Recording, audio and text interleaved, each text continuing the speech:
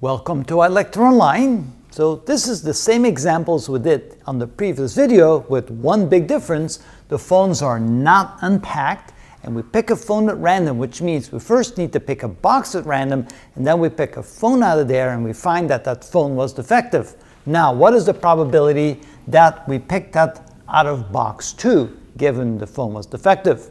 So the equation in general is the same. So the general concept here is the same, except in the denominator now, we need to sum up all the possibilities of having a defective phone when we pick it out of a box, first out of box 2 and then out of box 1. So the numbers will look as follows.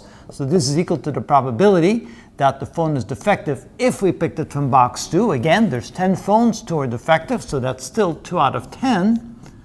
But now, what is the probability that we picked it out of box 2? Well, we have an equal probability that we picked the first box or that we picked the second box. So it's a 50% probability or 1/2 that we picked box 2. So we divide that by the same thing again, 2/10 times 1/2 plus, we could also have picked it out of box 1, and so the probability that it's defective if we picked it out of box 1, 6 phones, 1 is defective, that means it's 1 out of 6.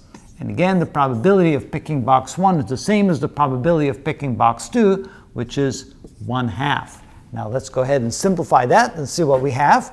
Notice the 1/2s cancel everywhere, so we can divide the numerator and denominator by 1/2, so that cancels out.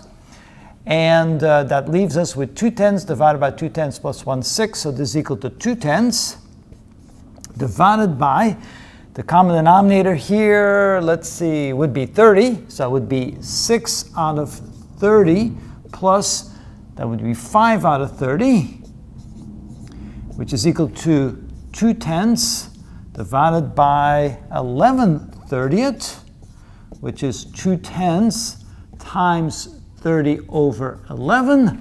The 10 and the 30 cancel. That gives us 6 over 11. And if we want to put that in a percentage, 6 divided by 11, that gives us 54.5%. That's equal to 54.5%. So now you see that the probability is lower that it came of box 2 because we had an equal probability that we had picked a phone out of box 1 or a phone out of box 2. And you see how that changes the way that we calculate a probability that it came out of box 2 given that the phone we picked was defective. That is how it's done.